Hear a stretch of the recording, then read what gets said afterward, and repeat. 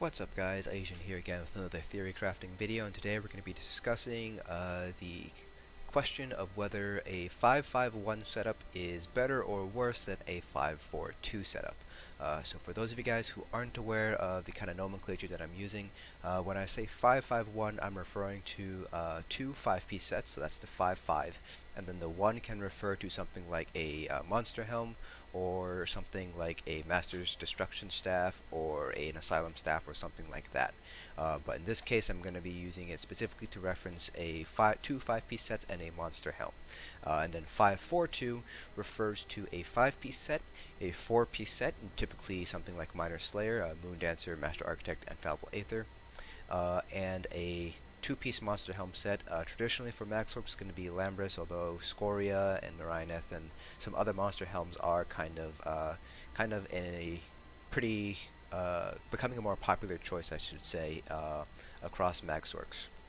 So that's kind of the big question that we've had. So a lot of people have posted on Reddit, on the official forums, have asked me why aren't you using 551 builds on your build videos? Why aren't people using 551? Alcast has a 551 build on his Maxworks site, so clearly isn't, he obviously wouldn't put that down if it didn't pull good DPS.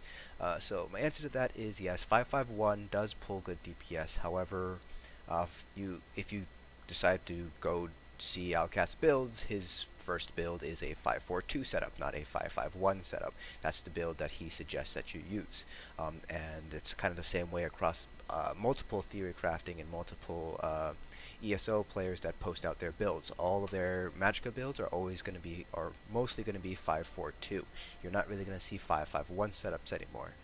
Where the 5-5-1 setup came from was the change in Morrowind, I believe it was. Or it might have been Horns of the Reach, actually. No, it was Horns of the Reach, where 551 kind of became something that people were exploring because of the incoming nerfs to the Thief, the Shadow, and all these other crit sets and things like that. So 551 was kind of explored during the PTS phase of Horns of the Reach, and then they kind of came at us when Horns of the Reach was finally released and nerfed a bunch of things that we thought were going to be good, and ended up completely throwing off 551 setups, and it ended up being that 542 still ended up pulling ahead of 551. So that's kind of where the origin of 551 is the best setup comes from. Now there are some legitimate benefits of running 551 compared to 542. The big one being that 542 typically requires that you have that Minor Slayer set staff front bar. So for Sorks it'll be your Lightning Staff or Inferno Staff, and for most other Magicka classes it'll be your Inferno Staff. So running 542 you can't really do it if you don't have, for example, a Moon Dancer Inferno staff on your front bar. Obviously, then it just becomes 5-3-2 with some random staff on the front bar, or an Asylum staff, I suppose, since normal Asylum does drop the Asylum staves. So 5-4-2, while it does pull more DPS than a 5-5-1, is actually probably more difficult to obtain the pieces for. Compare that to 5-5-1, where the one 5-piece set that is pretty much common throughout all 5-5-1 builds is going to be Julianos. That's a crafted set. You can easily craft the weapons yourself in the trait that you want. If you can't craft it yourself, you can ask somebody in one of your guilds to do it for you. So 5-5-1, the pieces are generally easier to obtain. For example, for Sorks, the 5-5-1 setup that's most commonly recommended is Julia Necro or Julia Netch, depending on if you're running a pet or not. And Necropotence can be purchased from guild traders, and Netch's Touch can be farmed from Dark Shades 1, a very, very easy dungeon to farm. So that is kind of the benefit of running 5-5-1. You only need to have that one Monster Helm piece, so you don't need to farm for two Monster Helm pieces, so you're kind of cutting down on the farming you need to do, at least on the Monster Helm side of things. And it is easier to get the staves because you do have one crafted set there, so you don't have to lose out on trying to farm for a Minor Slayer front bar staff. But the downside of using a 5-5-1 is that you're going to need jewelry for your non-Julie sets. So for Netch's Touch or Necropotence, you're going to need to either get the jewelry from the dungeons, which require you to go through it on vet, and jewelry only drops from chests and the final bosses of dungeons.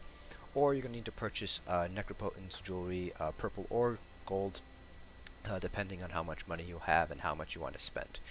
So you do need to use jewelry for that, and just due to that, at least for Necropotence, you can get gold jewelry. I'm not 100% certain if Netch's Touch gold jewelry has been released on the golden vendor recently or ever, but if you think of it like in that sense, it is very difficult to get full gold pieces on a 551 setup because you do need to get jewelry from dungeons or from an overworld set, both of which don't drop golden jewelry normally. You're going to have to purchase them from the golden vendor, or in the case of Necropotence, potentially from a guild trader, typically for a lot of AP or a lot of gold. So that's kind of the downside of running 551. So I'm just going to quickly go over what I did, talk about what I did. So for my tests, my 542s are basically Julianos or Necropotence. I use 2-piece Lambris, 3-piece Moondancer with 2 spell damage and 1 magic regen glyph. That's going to be the same across my 551 setup. And then I've used an Inferno Staff infused with a shock damage enchant and a Nirnhorn VMA back bar with a weapon damage enchant. Now for my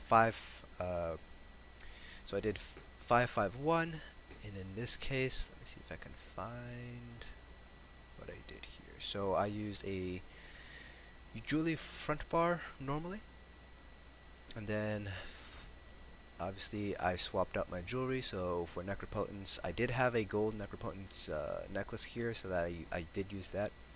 For Netch, I only had purple. So this would be what my setup looked like for a 551 jewelry plus Netch. So I have my 3 Netch jewelry here. Then I had to what did I have. So this is my 5-piece Netch right here, and then I added in shoulders, or basically this is kind of what I did. So I tried to use the helm as my monster set, so I did 3 monster helms. I tested out Kina, Iceheart, and Lambris, and then from there I had my 3 jewelry sets for my Netch or Necropotence. 2 armors for Netch and Necropotence, and then I played around with my remaining pieces here, Julie, to make sure I had a 5-1-1 setup, so 5 light, 1 medium, 1 heavy setup there. I did have my Inferno Staff here, Julie, for the pet parse. However, for the non-pet parse, because I was using Netch and I did want to give it a little bit, as much of an advantage as I possibly could, I did use a lightning staff instead for my non-pet parse. So this is kind of what I did for, let me swap that out. So that's more or less what I did for a non-pet build, and I swapped this out for an Inferno Staff for the pet tests. So without further ado, we're going to swap over now to the spreadsheet.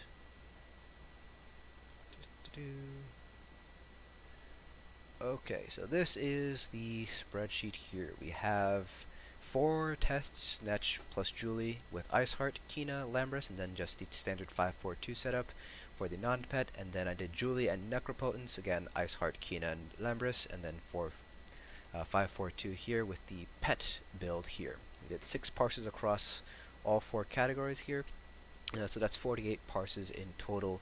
We have our averages, our spread for everything involved here. So we can see here that the 542 setup on the non-pet build pulled on average about 34.3k, and the highest out of these 3 combinations for the 551 was Iceheart, which pulled 33.2k. So we're looking at about a 1.1k difference in DPS on average. That's about a, if I'm doing my mental math real quick, that's about a 3% difference in DPS. Looking over at the pet build here, we can see the 542 setup for the pet build pulled 35.6 on average, or round up to 0.6. By contrast, the highest 551 setup for pets is going to be the one with Lambris, not surprisingly because of the Max Magicka, and that pulled 34.9k. So we're looking at a smaller difference, about 600 DPS difference, which, if I'm again doing my mental math correct, works out to be about a 2% DPS difference. So 542 still pulls ahead of 551, but you can see here from the numbers that 551 still doesn't pull that far behind. It is a 3% difference for non-pets and it is a 2% difference for pets, so that's kind of what you're looking at in terms of DPS loss. It is noticeable, but it's not necessarily going to kill your chances of getting into any sort of vet trials. Knowing your rotation and knowing your build is far more important compared to your gear. So anybody who is saying that 551 is pulling ahead of 542, they're kind of a little bit misinformed, potentially using outdated information.